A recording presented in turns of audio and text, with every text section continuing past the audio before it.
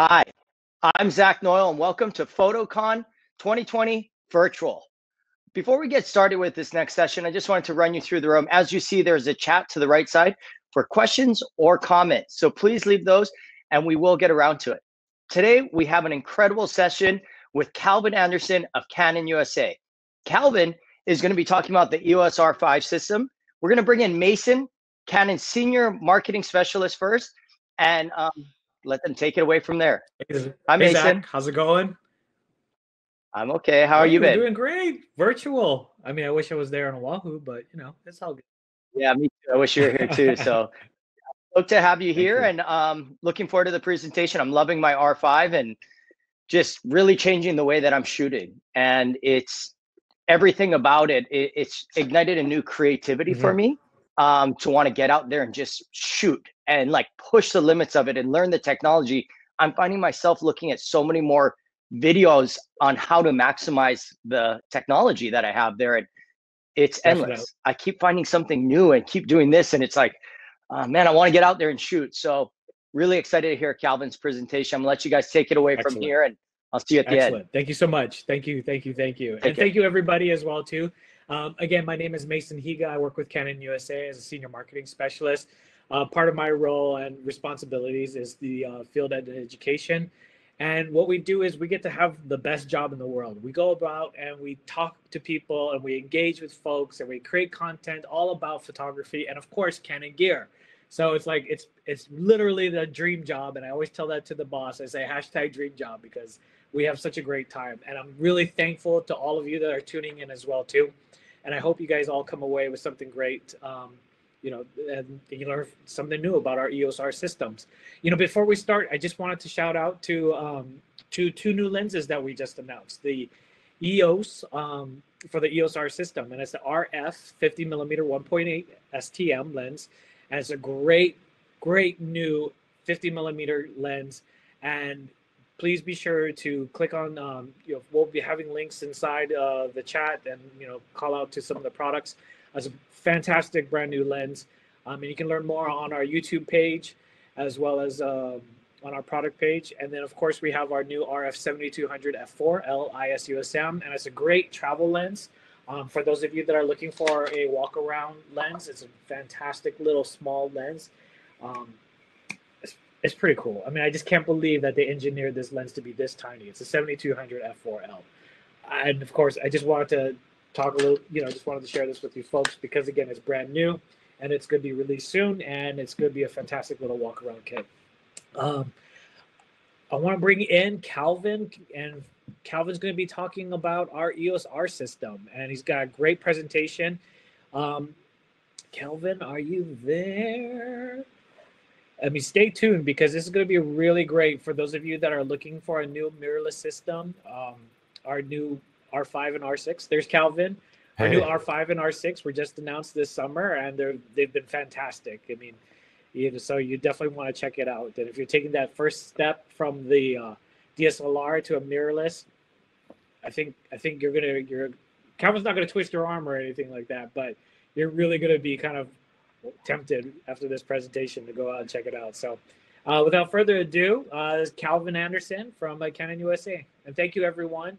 We'll be in the chat, so if you guys have any questions, myself and two other coworkers are there, and we'll be helping to answer any questions. Yes. Hey, how's it going, everybody?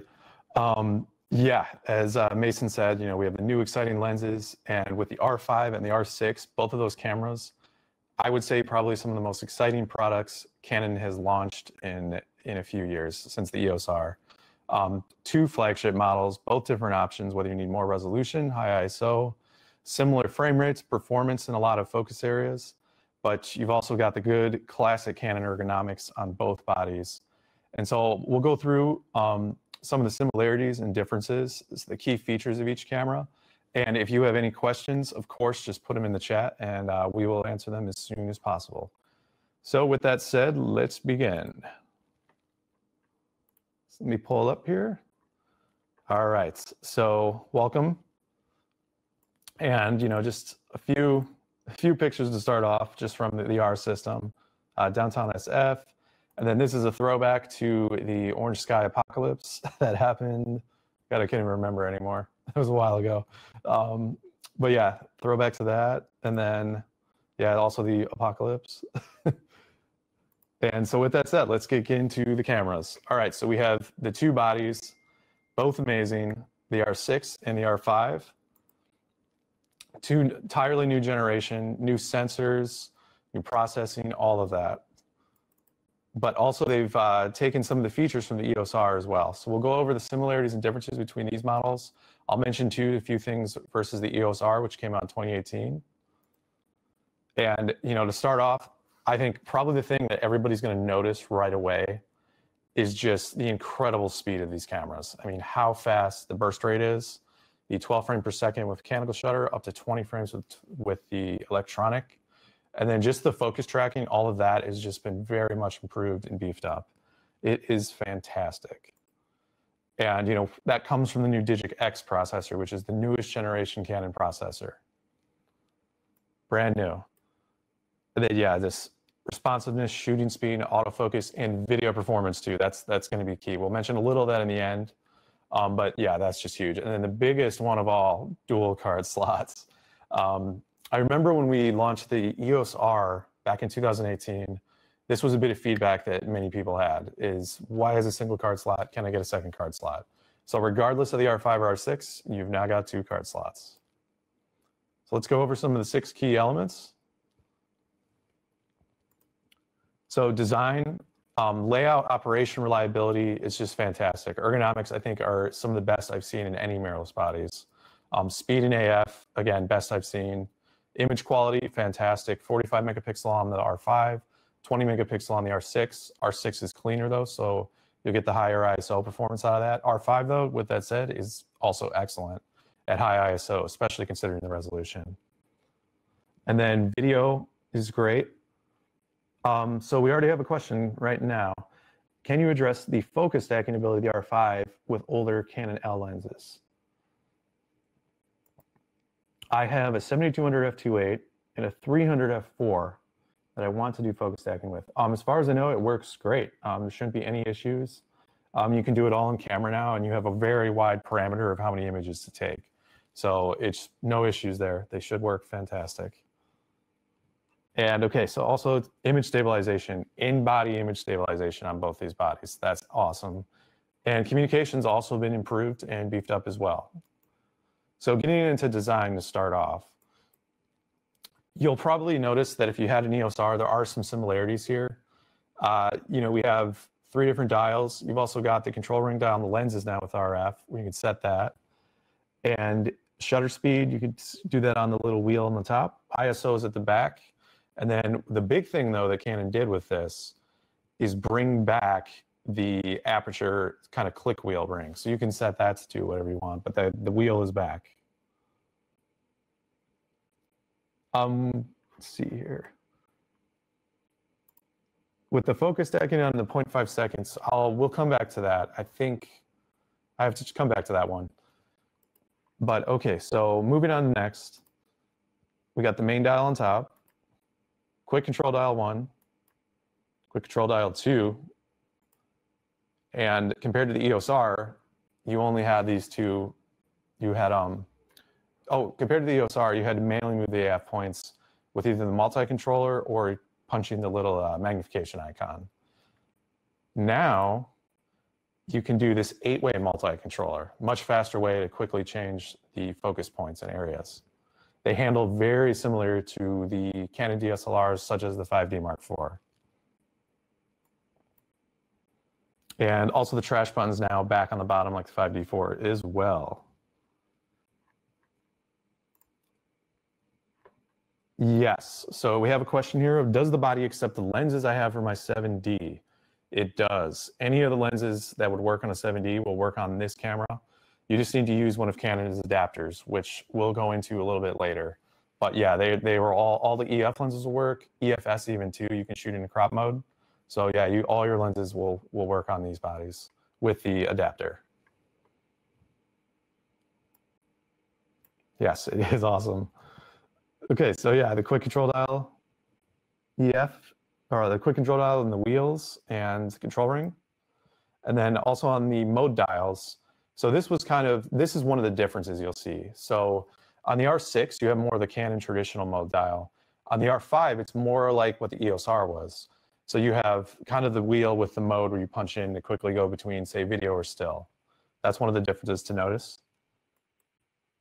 Size and weight. So both these bodies are very similar in size and weight. R5 is just about 2 ounces Calvin, heavier. sorry to interrupt. But... Can you just check your video feed?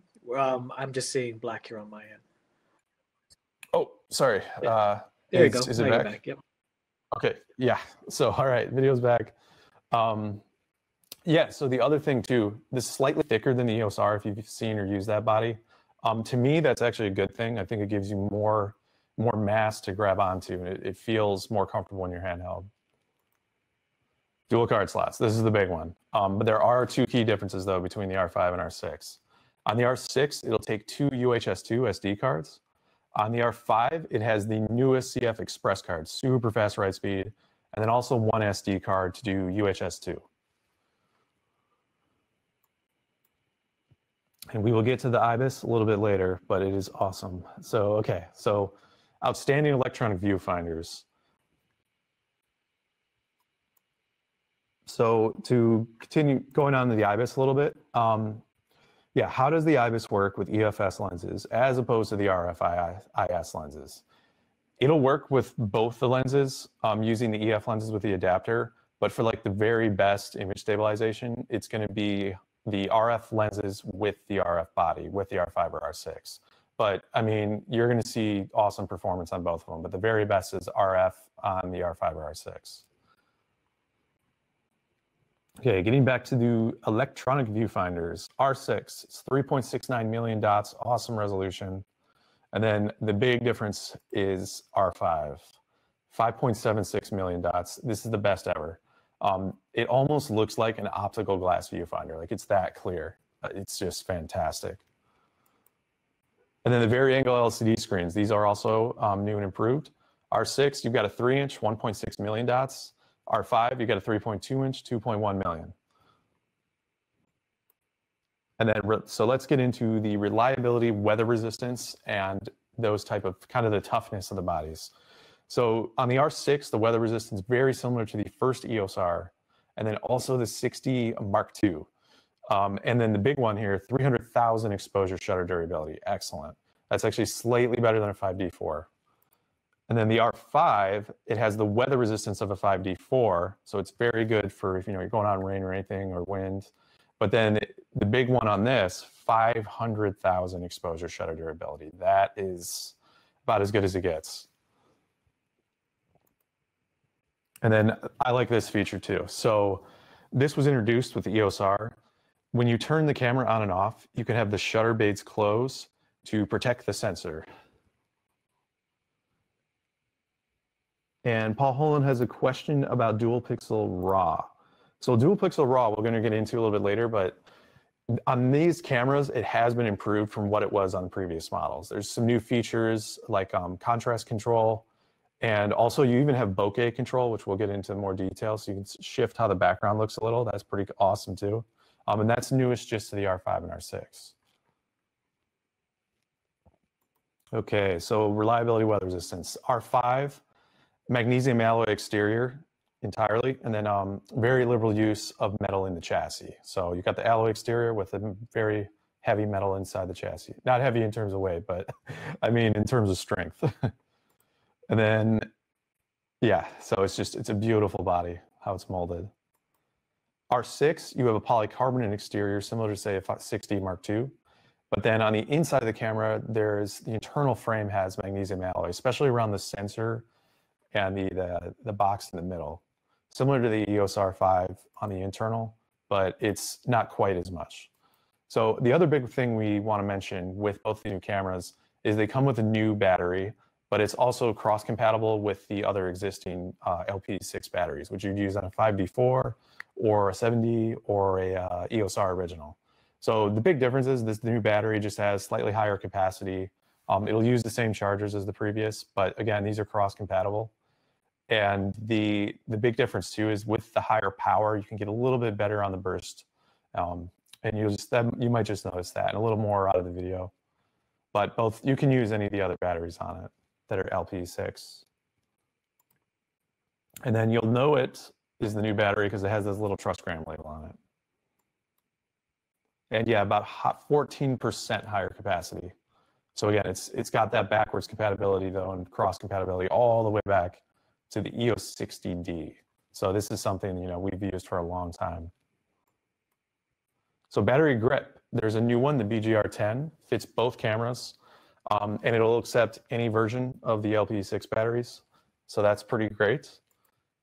And then also folder renaming in camera. This is cool. So inside the menus now, you can go in and rename the folders. So when you transfer them to, say, a computer or hard drive, you've got your own custom name. And then it's up to 5 input characters. Remote control. So single pin E3 type remote control socket. And that's on the R6. So then we get to the R5, we have a 3-pin and 3 remote control socket.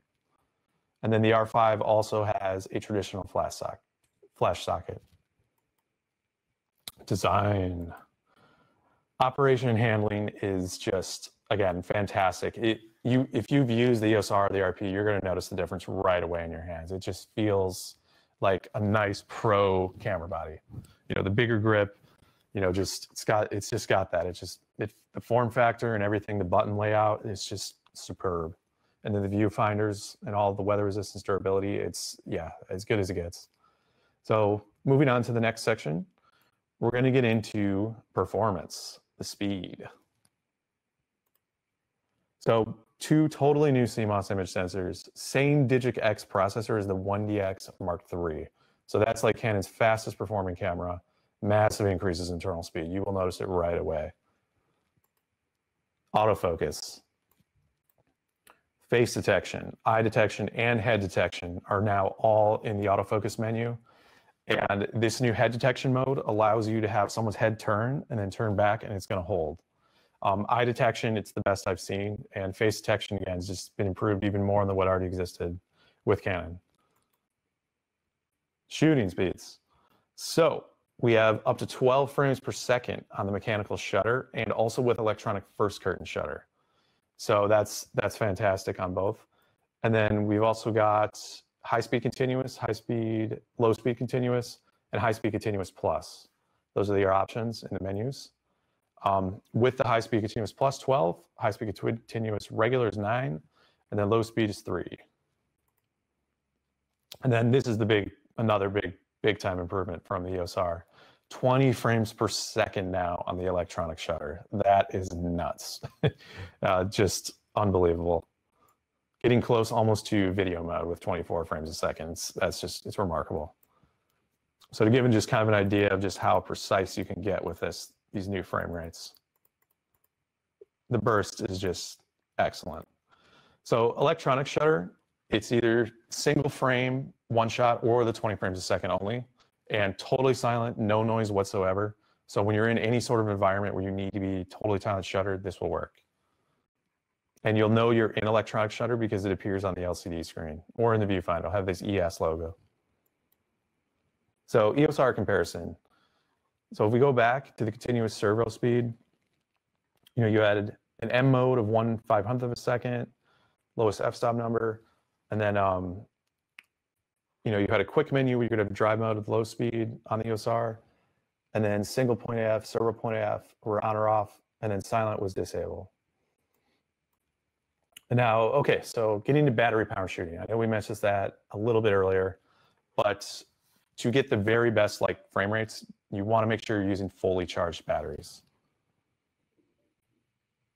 Okay, so we have a question here about what is the performance difference using electronic versus mechanical shutter. The big one is, I always say it's best to use mechanical shutter whenever you can because it freezes the action very precisely. There's no rolling shutter or anything like that. What you capture is going to be very realistic. With that said, electronic shutter has been improved a lot in these cameras. There'll be less bending or arcing, less artifacting. The electronic shutter is fantastic, but there's still always times if something's very fast moving or if there's a quick pan of the camera where electronic shutter might have a little bit of bend or no, you might notice a little bit of rolling shutter, But again, like the electronic on these two cameras is definitely the best I've seen. It's very little distortion in them. Okay, and as we said, for the best shutter rates and the best frame rates, you're going to want to use the fully charged batteries. And yeah, the first curtain electronic mechanical up to 12. Shooting speed directly related to the battery power. And this is an example of typical battery life, but I would say these numbers are very conservative and low. With the R6, we're saying 255, R5, 220, but in real world use, I've been getting a lot more than this, like way, way higher than this. So I would always say take these numbers as the bare minimum. You're usually going to see much, much higher. Burst rates. So this gives you an idea of how long you could go. So on the R6, in RAW, 240 shots, JPEG 1,000. And again, this is with UHS-2 type SD cards, with fast write speeds. And then with the R5, using the SD card, 66 shots, JPEG 190. And then with the CF Express card, though, on the R5, you can get some pretty amazing burst rates.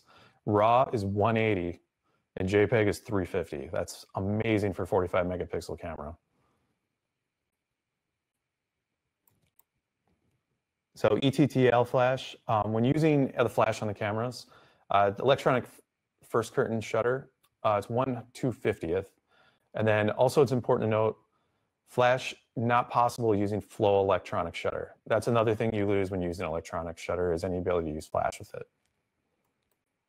And then see, moving on to some of the new flash features, which is cool. So if you're using a Canon flash on the body and have it ETTL, you can now have a new mode called face priority. So it'll set kind of, if you're using any of the automatic modes, it's going to expose more towards the face. So I really love that. Flash exposure comp, a lot of control over that. And you can also set the control ring on the RF lenses to do your exposure compensation, which is really cool. And then you have a speed, and this is via the speed dial on the speed lights. You can do it that way too. And then again, like I was saying, that control ring, this is awesome. You can do your exposure comp there. Like, that's so useful if you're an event photographer or doing, you just know right away, it's like, I need to drop down maybe a third stop, 2/3 stop on exposure, then boom. Just turn that ring and it'll work, and it'll control the flash comp. So yeah, just amazing. And you also have the option to lock your exposure after the first shot. That's cool too, with both cameras. So moving on now to performance with the autofocus. So it's unprecedented processing power. Got the Canon Digic X, highest AF performance ever in a Canon EOS camera, just amazing. And it's so good that Canon's now calling it like dual pixel autofocus 2. So dual pixel autofocus kind of switches, it cuts both pixel into 2 photodiodes. So it allows it to track very quickly and accurately without doing any focus setting. And we're calling it dual pixel AF2 because it is dramatically improved over a lot of the previous models like the EOS R. Same AF system is in both cameras, so you're not going to notice much difference. If you were an event photographer, for example, or wedding, you had the R5 as your A, R6 as your B, your focus performance is going to be just the same, which is great. You have the total top flagship. We'll go over a few of the methods. So you have a 1-point AF method, which that one's been around. And then you have a new spot AF, which this one really likes to get precise. And then you also have the expanded AF area, which is kind of the box with the 4 around. And then the 9-point around with the box in the middle. And yeah, so those are good modes. And then you have, of course, full sensor in even larger areas. So this is cool. The multi-controller now, having this on the back of the camera, you can just use this to tap quickly and just kind of blast across the sensor area and just move your focus points really fast. Love that. Love that ability. Just transforms the way you do AF. And yeah, the zone AF, these have been improved some too. So you have the big box in the middle, and then you can move that anywhere. You've also got a large AF horizontal, a large AF vertical, and also this whole sensor face detect, and tracking AF across it. Nearly the entire sensor. Yeah, so this gives you an idea of how big the full sensor tracking is. Basically the whole thing except just right on the edges. So yeah, so if you're doing sports or something, just letting it even just go full auto, it's remarkable. It tracks better than any other cameras I've seen. You know, it really is like a kind of a 1DX style, 1DX3. So yeah, the AF coverage over 100% of picture area, lens dependent, and then much finer AF detection, 1,000 AF sounds total. Just to give a comparison, the EOS R had 143. So this just brings it to a whole new level of tracking precision and speed. So yeah, the focus track, you're gonna just be amazed. Boom, boom. So okay, so AF menu. So there's a few changes here. Compared to the previous models, we didn't have a priority mode for people or animals, and now there is. So it uses Canon's new deep learning library, and it really does make a difference. You know, it looks for the eyes of person or eyes of animals, and this is for dog photographers, pet photographers. This is a big upgrade, and this is something that only exists with the newest Digic X processor cameras, and both the R5, R6 have it, and then you can just do no priority as well. Just have it subjects. And yeah, eye detection, here's an example. Face detect kind of looks for the whole face area. Head detect, this one's cool. So again, if a sports player turns their head fast and then comes back, it's gonna hold that focus without hunting. It is remarkable how it does it. Whereas previously you would lose the focus and then it would kind of pull back. So that's also an excellent new feature. So yeah, just, you know, dogs, cats, birds, works with all those types of animals in the animal mode, just amazing. And yeah, with the animal too, this is cool. So if you're in animal mode, it also has the eye detect. So it's very similar performance to what you get with humans. Face detect with also animals, it'll know the animal face like a dog or cat. It's amazing. And even the body detection for an animal. So this would be really useful for bird photographers, because you'd be tracking the whole bird flying. And we're saying it is the industry's most advanced animal AF across the board. So, and it'll work, all these focus modes will work too with Canon lenses, f4 plus 2x extenders. So you're not really losing performance even using tele extenders, which again, remarkable. So on digital SLRs, for example, usually for AF, you would need f8 or wider. The EOS R, you needed f11 or wider, and that was also on the RP. On the R5 and R6, to get the full autofocus, you only need f22 or wider. That is just nuts. Like, yeah, I've never seen this on a camera before, and it really does work. So to give an example, Canon came out with a few new kind of like ultra lightweight 600 and 800 millimeter lenses that are f11. And you can use those lenses with the RF 2x extender, which is new. And so that would bring you an f22 aperture, and it's gonna work. So it's, again, that's just crazy good. So sensational low light. On the R5, you have the -6 EV low light autofocus performance. This is very similar to the EOS R. R6 is actually slightly better in the low light. You're gonna get -6.5 EV. So, but again, this is both amazing. And to give an example of how dark -6 EV is, it's quarter moonlight at ISO 3200 at f1.4 at 4 seconds. That is just, yeah, like unreal. And it really does work when you use it. Like, it'll floor you. So focus bracketing. So we had a few questions about that earlier. Yeah, I mean, the cameras, it's our best focus bracketing in camera system. But yeah, single image is an example of single image at f22. You know, it's pretty sharp across the area, but the risk with using f22 or anything kind of below f11 a lot of times on most lenses is diffraction, where you use a little bit of a resolution is lost. So focus bracketing allows you to avoid all that. You know, you can see it in the corners too, where things are slightly softer too. You still, with focus bracketing, you can get rid of all the diffraction and improve the overall sharpness. So this is a result of the focus bracketing in camera with the R5, R6. So we'll go back, show, this is f22. this is focus stacking. So that kind of gives you an idea of what you can do now with these new bodies. So performance versus the 1DX3. We do get a lot of questions about that. So for the power user that needs like literally the absolute best possible focus performance and burst rates, the 1DX3 is still going to be a little better. Like you're still going to see some, definitely in terms of the burst too, you'll still see the best with the 1DX3. With that said though, I mean, these are really close. Like it's amazing. So yeah, so just kind of sum it up, incredible system speed, incredible new sensors with the DigicX, gives you the same outstanding performance on the R5 and R6. That's very close to what you'd have on a 1DX3. And then just in terms of tracking across the frame, just amazing. And then the low light, just again, as good as it gets. So moving on now to video. So video is very important on both these cameras. They're both going to be pretty heavy into video production. I'll just kind of briefly go over some of the key differences. So let's look back at the EOS R to start. So the EOS R that came out in 2018, yeah, it's 2018. It had 4K in camera, but it was cropped from the sensor. I think it was like around 1.74 one crop. And then the 4K maxed out at 30p. So you only had 24 30p, which is great for honestly general production that covers you. But you had no 120p at all.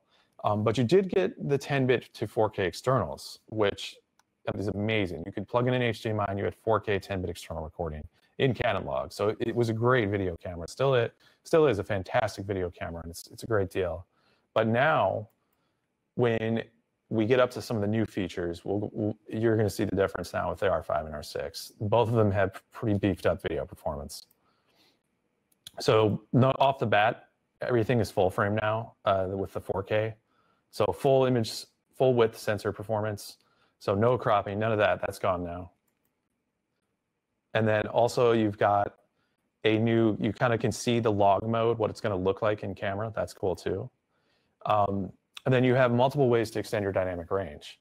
So you have traditional Canon HDR video. You've also got Canon log 10-bit 422. And on the R5, you got the HDR PQ video 10-bit 422 as well. And then industry-leading ability to record 4K 10-bit 422 files to internal cards. That's nice too. So your 4K 10-bit 422, instead of having to use external recorders, you can just do it right in the cameras now. And then to give an idea, like nearly every current competing product for this type of video recording solution requires you to buy a third-party external recorder. So instead of having to go that route, you can just do it in camera now with the cards on the R5 and R6. Now, this is an important thing to note. So on the HDMI ports, there are some changes. So on both the new cameras, you need what's called a micro HDMI. So it's smaller than what existed at, say, the EOS R or the 5D4. But it works well. I mean, I've tested them, haven't seen much difference at all. They work great. And that will support the 4K out to the external recorders. So Movie Digital IS, this amazing feature. This kind of gives you even a little more advanced than just using the in-body and then the lens stabilization. So, and this kind of even goes beyond what you can do just with lens IS and then stacked with the in-body stabilization. It's almost like if you're going handheld video, it looks like a gimbal or Steadicam. Like it is insane. So timecode, that's now an option on the cameras. And then zebra display, another new option that's great. Zebra displays are really good to tell when you're overexposed.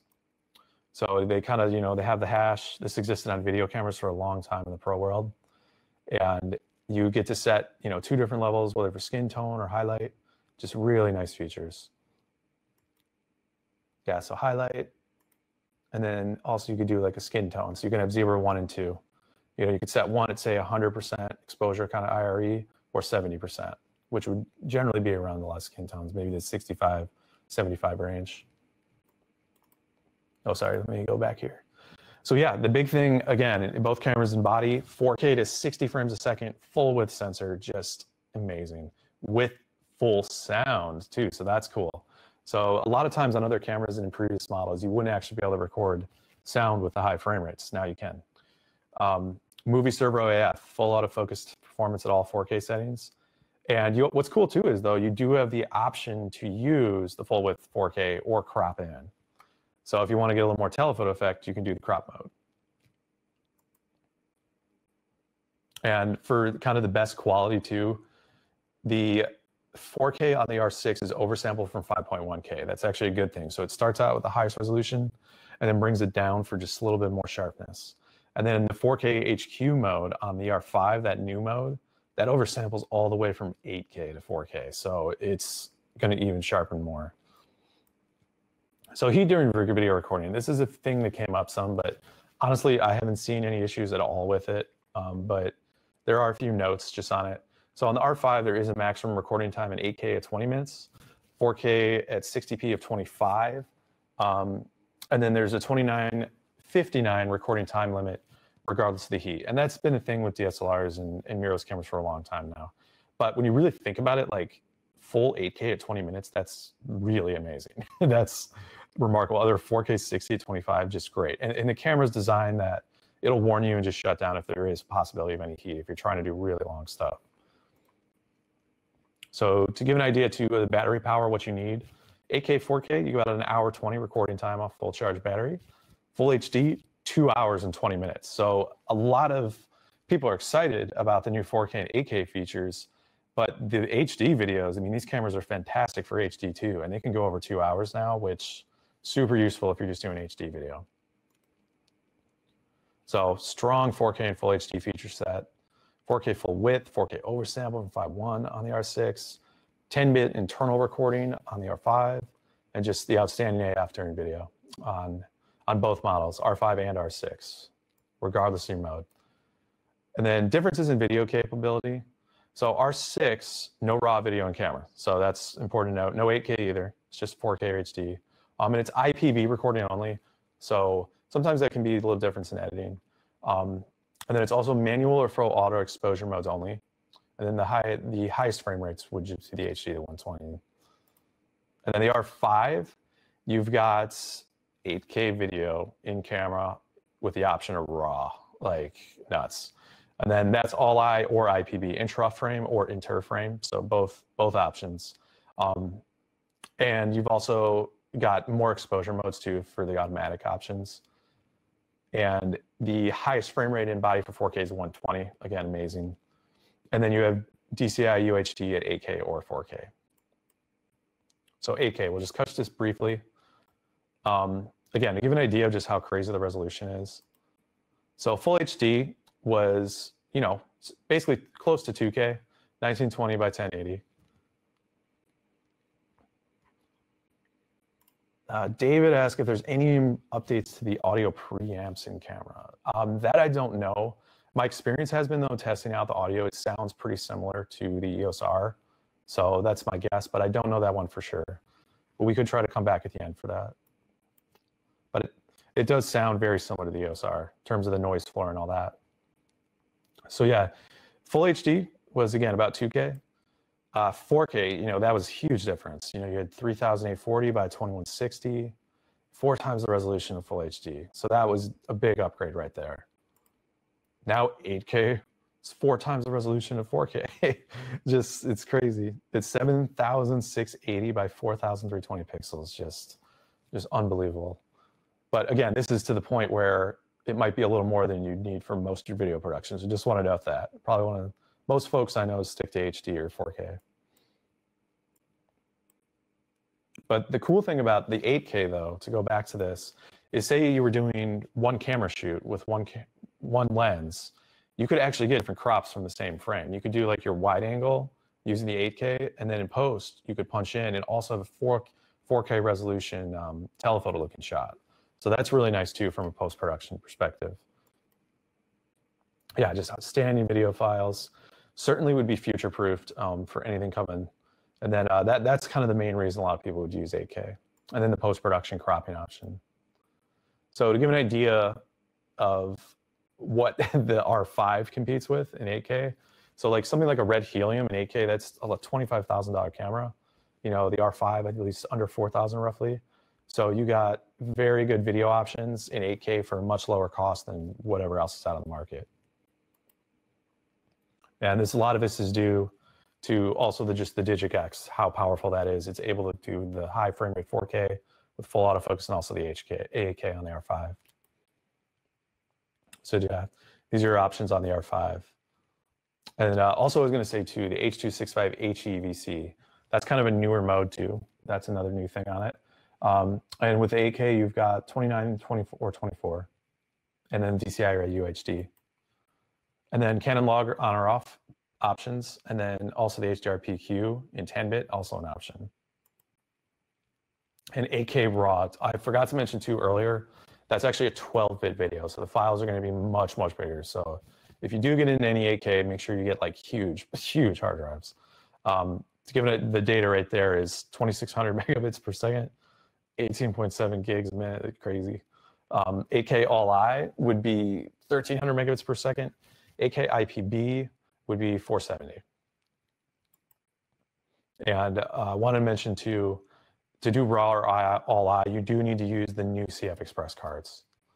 IPB though will work on an SD with as long as it's UHS-2. So gives an idea on just again the data rates here we're talking about and what you need. So if you are buying a card, you're going to want to make sure that it's certified to write to at least this speed, these speeds here. So first appearance of Canon EOS video was on the 5D2 in 2008. So that was a full HD, you know, 8-bit regular type of video. Then we had the 4K on the 1DX2, 5D4 in 2016, and now we got 8K in 2020. So this gives you an idea of just how far Canon has come in the last 12 years. So to summarize, whether you're doing 4K on the R6 or R5, it's full width sensor 4K. And then you've also got full width sensor 8K on the R5. Internal recording, 10-bit, 422 video, both cameras. And then you have IS, optical, and IBIS, and movie digital IS for the most, you know, incredible performance. And then the 4K on both the bodies is oversampled, which is great for sharpness. And then the R5, you've got the 8K to 30p and 120p at 4K. Amazing. So moving on now, we're going to get into image stabilization. So this is big. We've had a few questions on this earlier. Like, I cannot believe how advanced this has gotten in terms of using lenses and bodies now. It's just so far beyond anything we've had before. And this will work the best with the IBIS and the optical IS with Canon RF native lenses. The very top performance will be with RF native. So that's important to note. But you also get benefits using EF lenses on these bodies. But to give an idea, you know, this is the mount adapters. So I wanted to show that too. So this is how you're going to use your EF lenses with the RF bodies. This is kind of a good one. The control ring one is my favorite.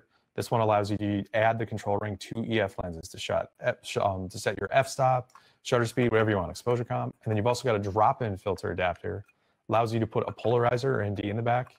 And the polarizer is very similar to how a regular one is with a little wheel. And then the ND filter is 1 to 9 stop variable. Very cool. And then there's also just a bare metal adapter for just general use. So, and also I forgot to mention, these adapters, when using your EF lenses on the R5 and R6, they're weather sealed as well. So great for any time you need to go out in rain or anything like that. And retain your uses of all EF and EF lenses on these cameras. So Canon IS lenses is going to be, you know, great performance. And the first time we've ever had in-body stabilizations with the R5 and R6. And it'll work for both still and video. And this will also work with EF lenses on these. And then we also have the sensor stabilization, which, you know, adds to this, which is how we get our IBIS. And in both the R5 and R6, it's on a 5-axis IS. So, you know, a lot of roll, pitch, those kind of movements, it'll sense that all. And it physically moves the sensor too. So very, very advanced technology here. And then you can coordinate them together with in-body and optical. So this is with EF and RF lenses. But the very best will be with the RF. So coordinate IS, again, that's what we're calling it now. And you just, again, you cannot beat this. So the very best performance that I know has been tested is 8 stops of correction using the RF 24-105 f4 IS, which is a popular kit lens, with an RF body, with the IBIS turned on and the optical turned on for coordinate IS. So to give an idea of how good that is, so at 105 millimeter with no IS, generally like the slowest handheld shutter speed you'd want to use would be 1/25th at 105 millimeter. Now, if you use the 24-105 at 105 millimeter, the f4 IS RF, you get 8 stops slower shutter speed. So it'd be like doing a handheld photo at 105 millimeter at 2 full seconds. Just, again, just mind blowing. Just totally mind blowing. So yeah, stabilization in the camera body. So, and this is important to note too, the IBIS tends to work best more towards the wider ends of the lenses and then kind of normal focal lengths. So think of it as being the strongest, let's say 16-35 type lens, or say any zoom lens at, let's say it's wider angle, or maybe up to 50-85. But once you get more to the telephoto area, the optical image stabilizer tends to be stronger. So again, so like I was saying, the stabilization will be most effective at the longest telephoto lengths with optical. So, but the cameras are smart enough that it kind of knows where your lens is zoomed at, and it'll compensate either way. So, but what I love most though about IBIS is, you know, previously if you're using an image stabilized lens, you were getting good stabilization. A lot of them were 4 or 5 stops. But, you know, with lenses without stabilizers, there really was no way to stabilize. And now you could add a couple stop stabilization to really kind of any EF lens, like I say an 11-24 f4, there was no way to stabilize that before. Or, you know, there's a lot of primes in EF. If you've got EF primes that didn't have IS, now they do. You can put them on the camera and they're going to be stabilized now with the in-body. So, and you'll know you're in it. You'll always know when you're in stabilized mode because it'll just show this little hand on the LCD or the viewfinder screen. So, and then here is an example of, say, an EF lens using an adapter with one of the new cameras. So this has the IS in the lens. That was a 5-stop, I believe, on the 85 f1.4 around there.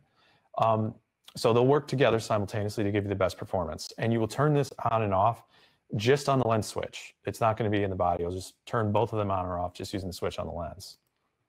But with an RF lens with IS, it'll have a coordinated IS, optical and in-body IS work in sophisticated tandem, and you can also turn this on or off with the lens itself. And we are saying this is the industry's most advanced IS, at least for any full frame type of cameras. This is the very best.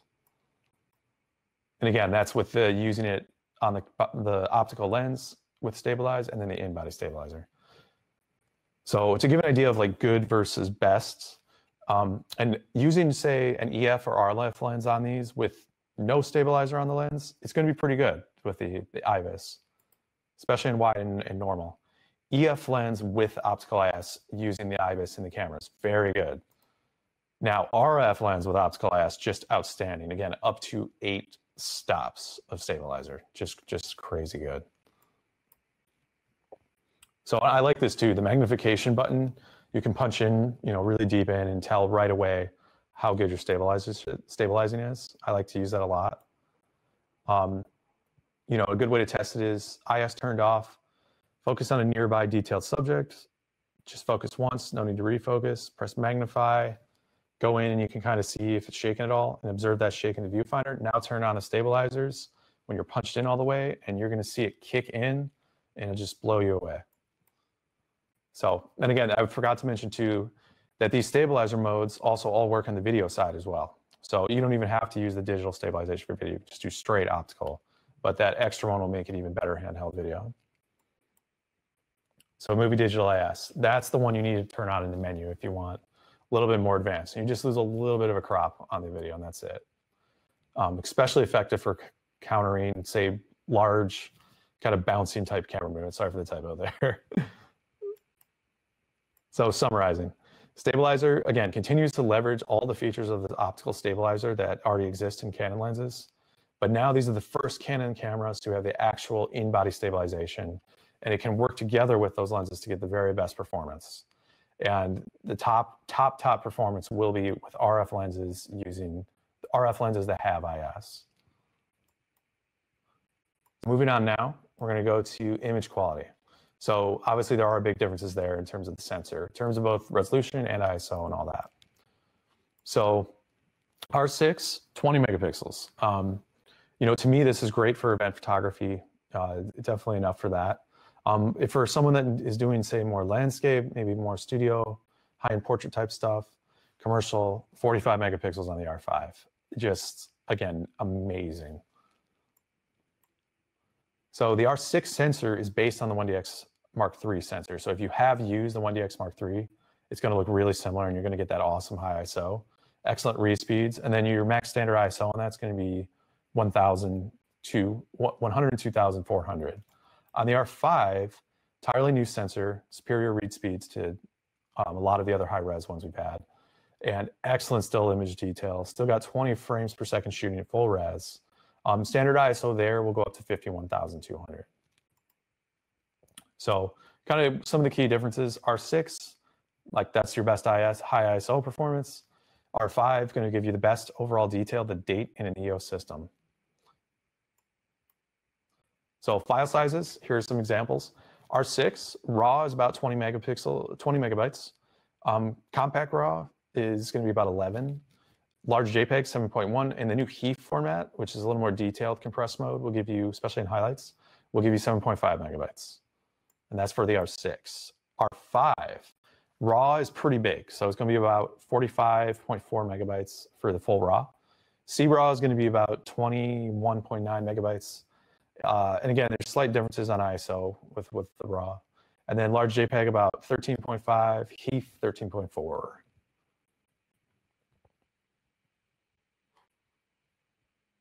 Got a question about C-raw versus full raw. So I usually recommend using full raw when you can, but C-raw, to be honest, looks amazing. The main reason people just use C-raw is just, again, it's storage. That's the main advantage. You still have the ability to change all the parameters in post when you're doing your raw conversion, and it just makes the file size a lot smaller. With that said, though, for like the very best detail and the highest quality, the full raw is the best. But you can use either one and it's going to work well. Yes, I'll go back to the R6 file size here. So yeah, right here are the R6 file sizes.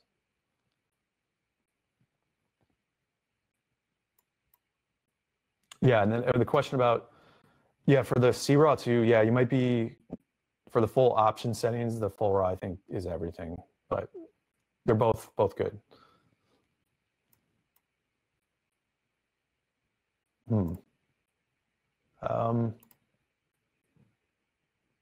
Not sure what's going on here. Give me a sec here.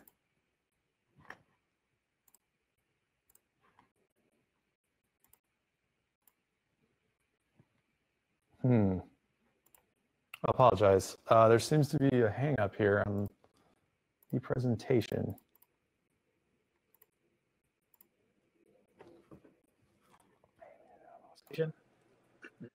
Yeah.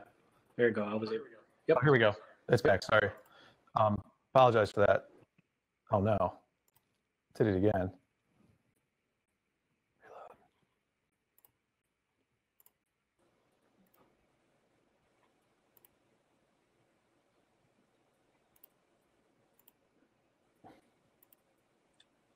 I don't think it's going to zoom in because it's the PDF, right?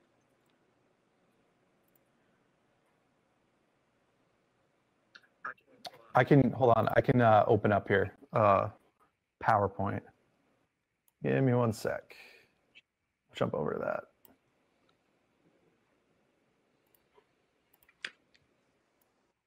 Yeah, we were, I think, was it 210? 210. Yeah. So yeah, just give me one sec here and we will jump over. And thank you everyone for your patience. Again, if you have any questions while Calvin is going through and finding his exact example there, please feel free to ask any questions, and we're happy to help. Okay. Wait, hold on.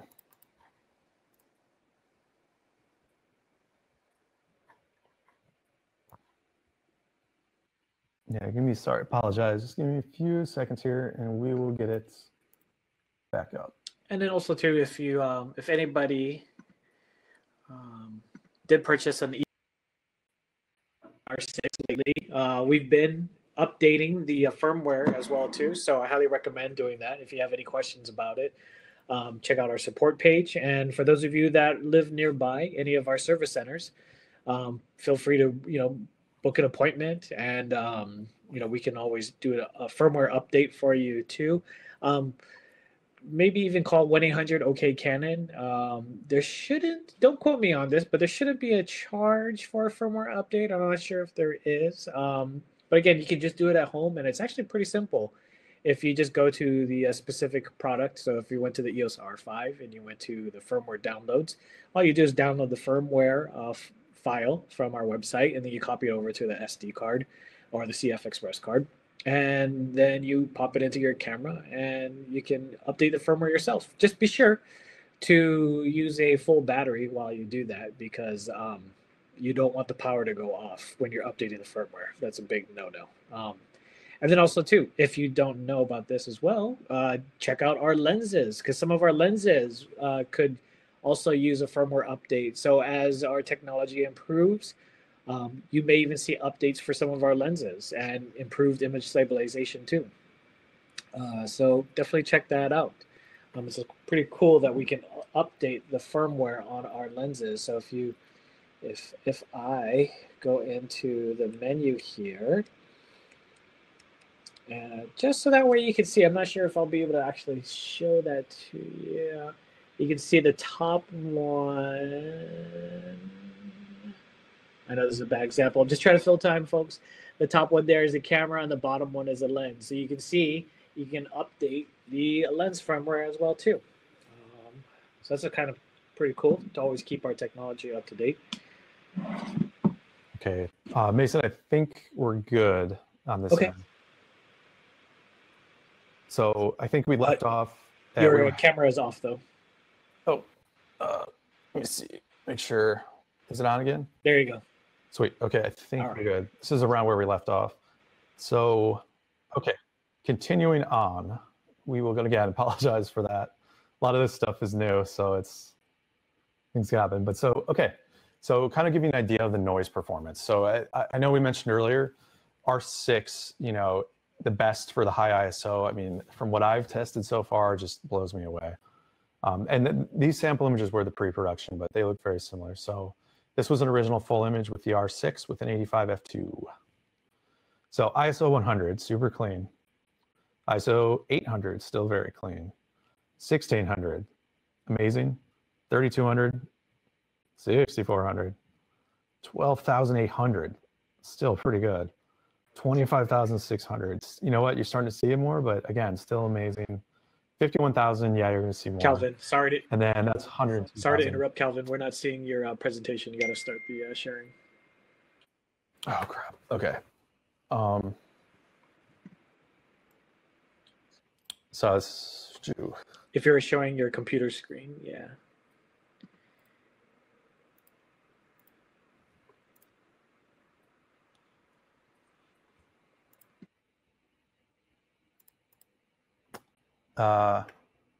Okay, so I do allow, right? Do I grab entire screen? Yeah, go ahead and click on allow. Yep. Mm-hmm. And then go to your presentation. Mm-hmm. PowerPoint. There you go. Where was I?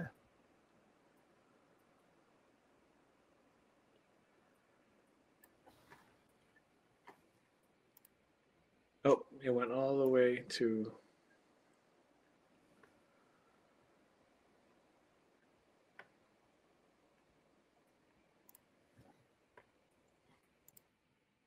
Sorry, which view do you think I should use, Mason? 210. It was a slide 210. So I don't know if you want to scroll all the way.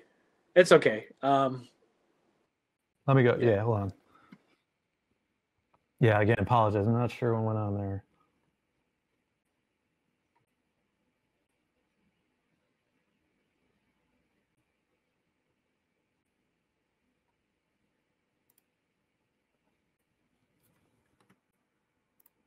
Wait, that's not what I want. No, I don't think this is what I want. I wanted the, where's the full view? the, sorry, it's enter full screen. This isn't ideal.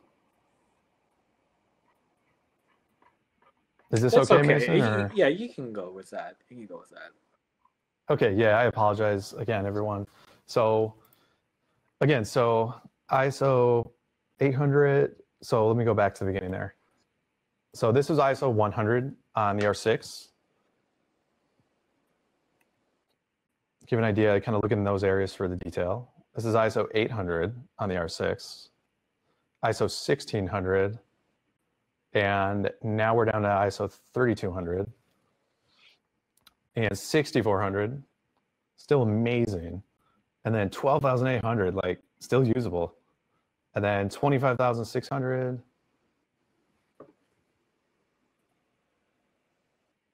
And then we've got 51,200, 102,000. And then here we go with dynamic range. So approximately one stop greater than 5D4 and EOS R. And we don't publish the dynamic range number, but it's about a stop better than the 5D4 and EOS R. So again, those cameras were already amazing. And then you've also got some new tools as well for dynamic range. Swap back to the your presentation there. Here we go. There. Do you want me to go back into Demio? There you go. Mason? Here we go. We'll start from here. Yeah, Demio. Okay, Yep. Gotcha.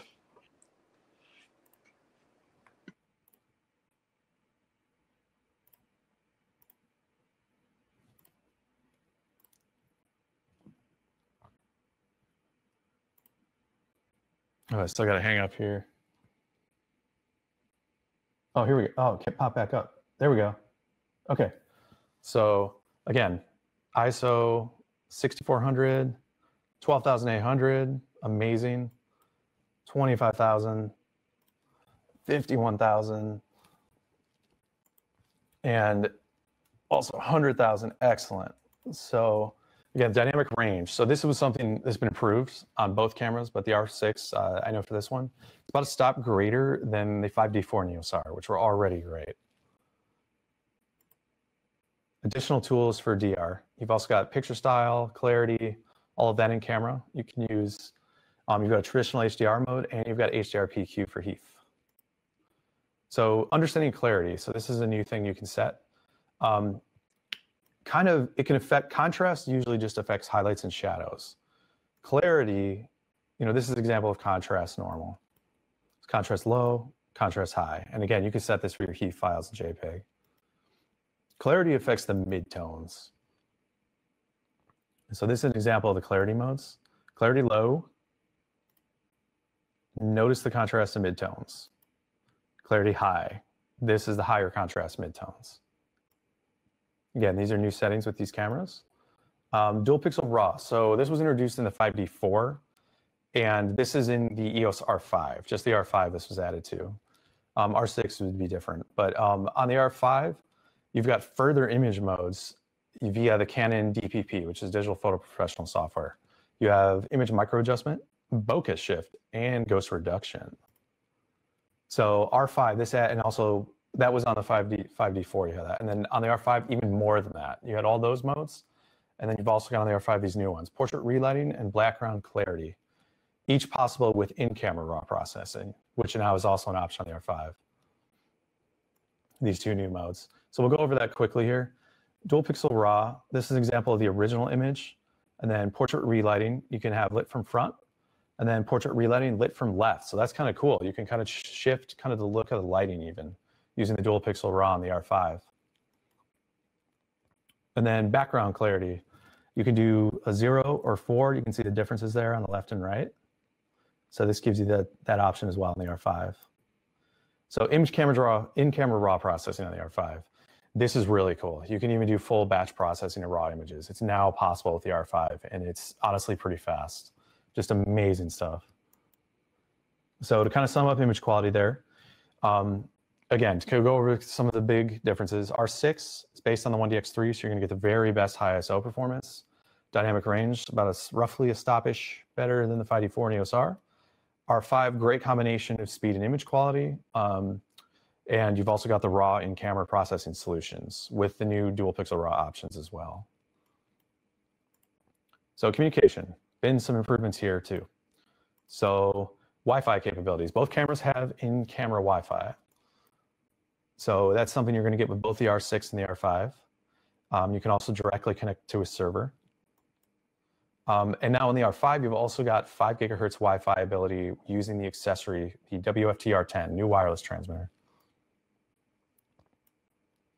So again, built-in full Canon Connect compatibility. You've also got EOS utility software support when you can do remote shooting too through the Wi-Fi. That's really cool. And definitely want to download the Canon Connect app to do that. Allows you to control the camera through Wi-Fi from far away. You can set focus, you can set exposure, you can tap shutter, do all that. And that's with the R5 and R6. And then also FTP image transfer, you can do that with the R5 now. And set up a mobile hotspot to do it too, which is really cool. So, and again, this can also be uploaded to image gateway, the image.canon gateway. And you can have it do it automatically for cloud storage, including RAW and even 4K video. And also will connect through that to Google Photos, Drive, and Adobe Creative Cloud. So built-in Wi-Fi capabilities.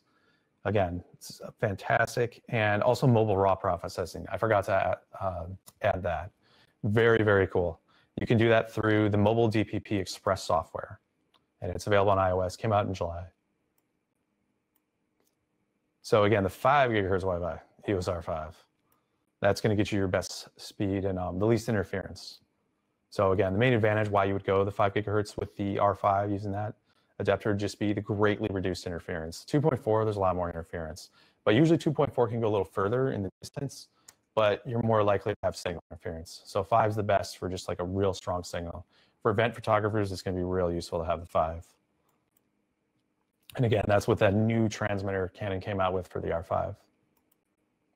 And it's pro level. R5 would be very much similar to what you would get with the EOS 1DX3 in terms of performance. Pretty much every function that the 1DX3 has with the WT9, the new transmitter with the R5 will do. Incredible opportunities in news, photojournalism, events, those type of markets. And yeah, I forgot to mention too, the distance, 450 feet up to. That is very, very good for Wi-Fi transmission. Like that is about as good as it gets. Also, you have the wired Ethernet available too with that adapter. And strong security. All the enterprise security level options are there too. So, and then also I forgot to mention, it doesn't have to be 5 gigahertz. You could go back down to 2.4 if you wanted. Vastly easier setup as well. You can just kind of save your network settings and pull them up really quick in the camera. And you've got linked shooting with R5 and the new WFT R10.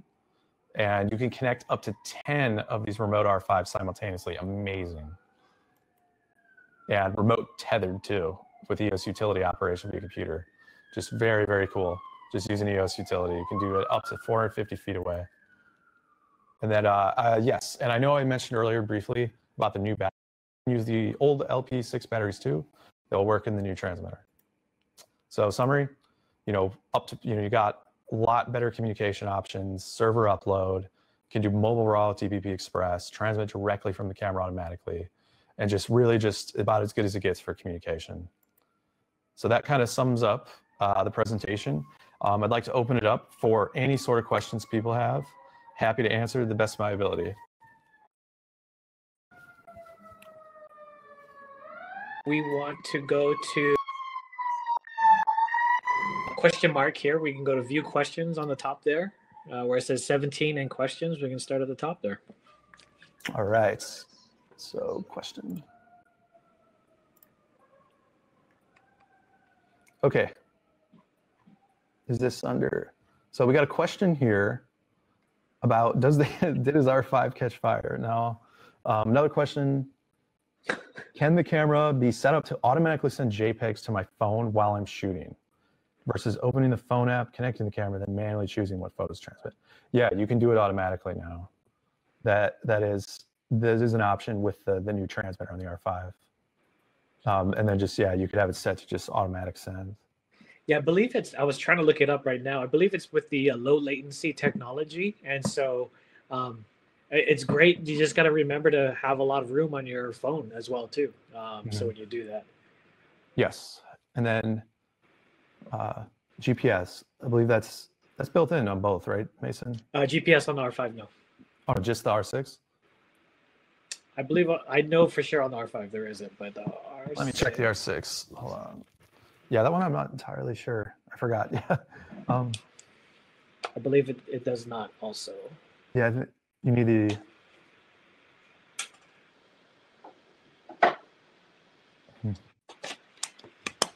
Yeah, let's see. Yeah, R5. Let's look and dig in there. I apologize. Just had a little brain freeze there. Yeah, the R.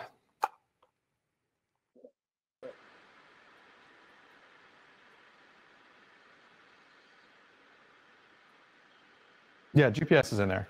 It's built in. Yeah, GPS is. And you can use it. Well, what you can do is you can link it to your phone. You can link the cameras to your phone, use GPS through the phone. That's how it does it. So, okay.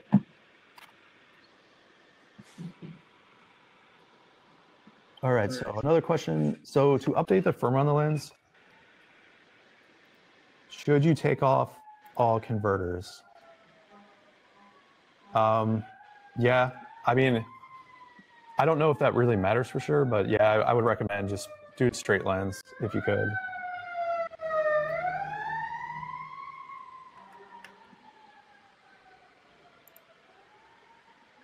With Zebra, is there some situations you can't use it? Example, in multiple cars modes. I don't know what multi-cars means. Multi-car?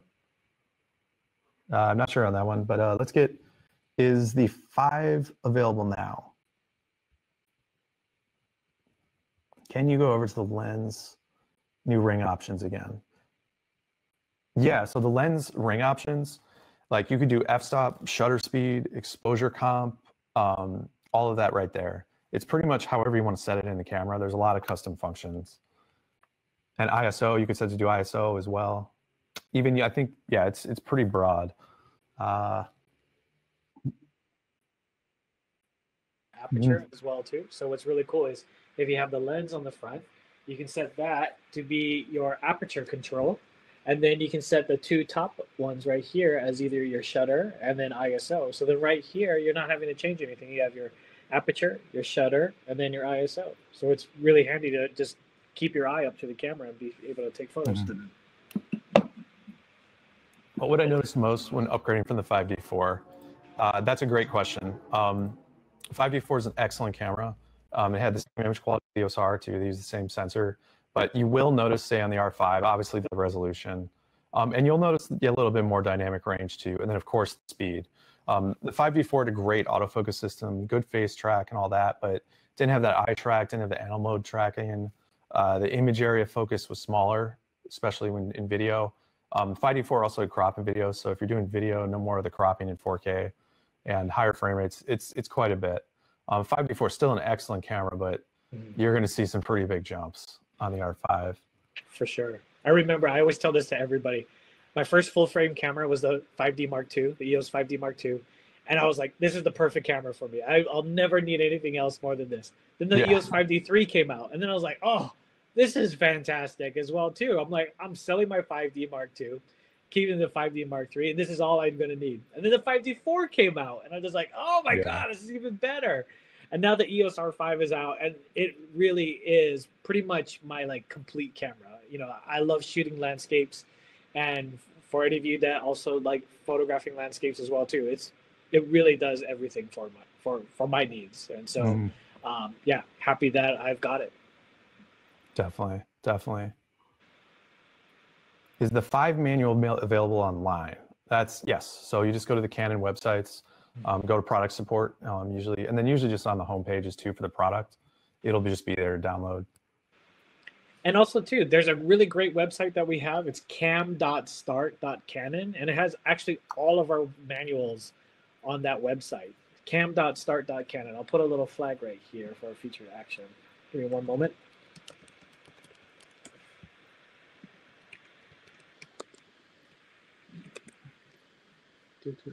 So it's really great. So for those of you that love manuals, check it out. And we had a question about the focus stacking, I believe, about the limit on it. So, which I think we were going to go back to. I said, yes, there is a limit. It's like $9.99, so close to 1,000. Not that you would ever do that. You don't need that anywhere near that, but you could go up to like 999. Might not be able to shoot 1 f-second. I haven't tested that yet, but I would, for the best, like if you want to do really long stuff, I would think use the fully charged battery to get the best performance. And with the newer one, would the R5 be good for wildlife? Yes, definitely. R5, excellent wildlife camera. I see no reason why you couldn't. I mean, it's great because you could do a 45 megapixel image and then crop in too to punch in more using telephotos. That's another option with that resolution. Definitely. And again, with the 12 frames per second and the 20 frames per second, you're not going to miss anything. You're going to knock everything out. And also too, with the autofocus, we have the eye detection for animals as well too. So just be sure that you have that set as well. Mm-hmm. And then what is the biggest reason someone would upgrade from the R to the R5 and R6? For photo only, I would say just the R5, like the big reason would just be, again, the resolution and the frame rates, autofocus system, it's even better. Yeah, and you're going to get the frame rate and focus with the R6 too. So there's so, and then the ergonomics, just having the wheels back is great. And in terms of ergonomics, it's much more like a 5D4. So it feels more pro. So, but they're all great. The R, I love the EOS R still. I still think that's an awesome camera. But the R5 and R6, it's definitely a lot of improvements. Totally worth it. The big one is definitely going to be autofocus and speed. Yeah. There's just those improvements with that. And of course, yes, resolution as well. You know, especially going to from 30 to 45 megapixels. So you'll see that as well. Yes. And then how does the weather sealing on the R5 and R6 compare to the 72? Oh, your camera went out again. Oh, sorry. Yeah, hold on. Yeah, sorry. Yeah, so it you know, it's good. Like weather sealing on the R72 was actually pretty excellent. Like I would say it'd be more like the R5 would probably be but I'm not, like the R72 is really good weather sealing, so all three of those are going to be good, but the R5 I think would be the very top of that. I do lots of giggle pickle stitched wall mural work where I want to do focus bracketing. I need to do many repeated focus bracketing sets to cover the same focus range. Can the R5 be set up to do repeated focus bracketing series? In terms of that question, repeated focus bracketing sets, I would, yeah, I mean, you could do one set with your focus bracketing, have that saved, and then do another, and then another. Yeah, it should work. But if it's accurate focus bracketing, I'm not sure if it's going to be 100% one for one, just because if things change or shift a bit, if let's say your starting position changes just a tad bit, I'm not sure if it's repeatable 100%, like if it's that paramount. So I would definitely overshoot in that scenario, just so that way, if you thought of maybe doing 50, go for 100 and do that, just so that way you have that coverage, because you definitely don't want to start off doing a focus stack and then find out that you just missed that one increment. So yeah, overshoot in that scenario. As well as one more tip, remember about focus breathing, because as the focus shifts, the lens optics will shift as well too. So you might begin to see well, you're going to start off at the closest subject when you enable the focus bracketing, and you're going to see that the lens just a little bit is going to be shifting, just because again the optics are going to be changing, so your composition is also going to be changing a tad bit. So make sure you have plenty of space on the edge part when you start off, as well as when it ends as well too. So play around with that. Yeah.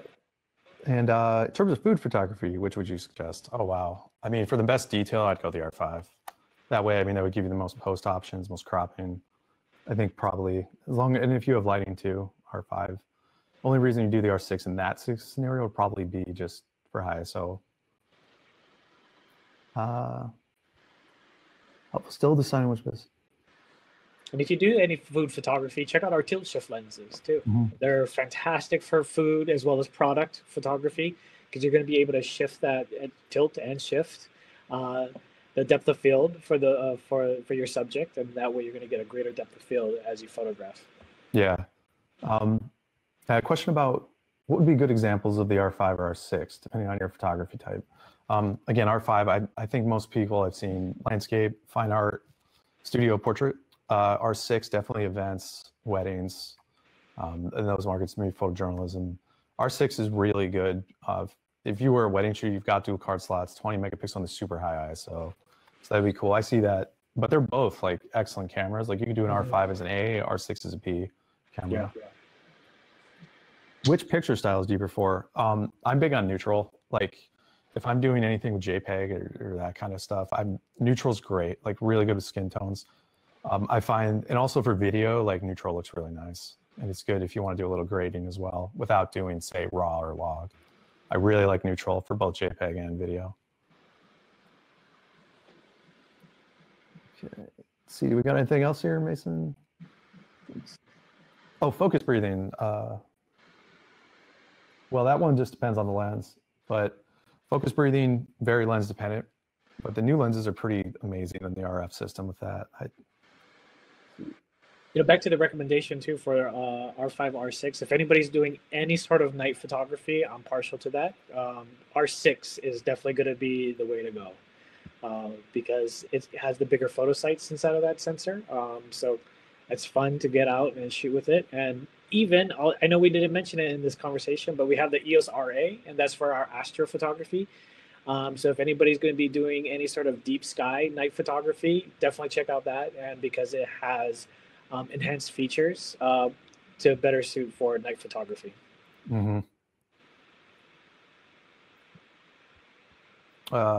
7200 f4, Mason, I think you...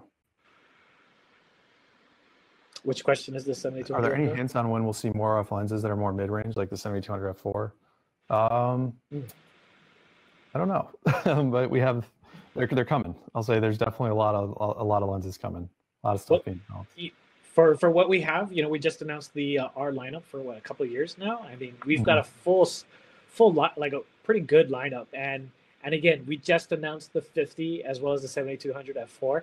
So we'll be, I'm sure, we come out with new products. So without saying anything else, because we really don't know, we'll definitely be coming out with more lenses. I mean, yeah, just like new cameras as well too.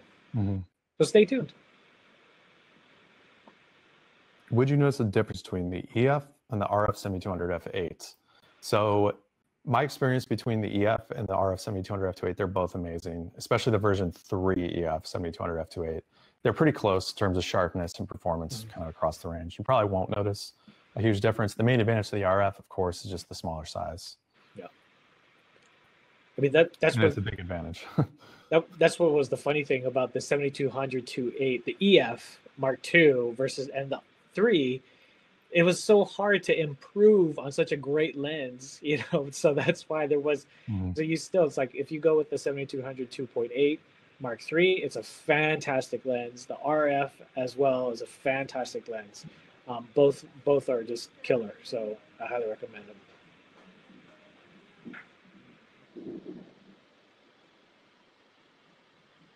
Yeah, speaking of TSE. Here's one for the... We have one question here about the intervalometer pen. So on the R5, we have the 3-pin. It's just just like what you had before with the 5D series. And so it's the 3-pin versus the the 1.8 on the EOS R. I remember the EOS R is a smaller one. So for anybody who has remotes, yeah, you'll be able to use, like, what is that, the TC80N3? You'll be able to use the TC80N3 with the EOS R5. Mhm.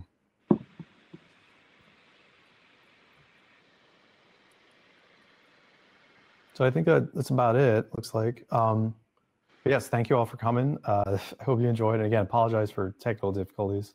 It's all kind of new stuff, but again, much appreciated. Thank you so much for coming today and tuning in. We greatly appreciate it. I'm still learning. Can you keep going, I'll please, keep going. Calvin? Sorry. No, I didn't know. I just. Oh my goodness! What a piece of equipment!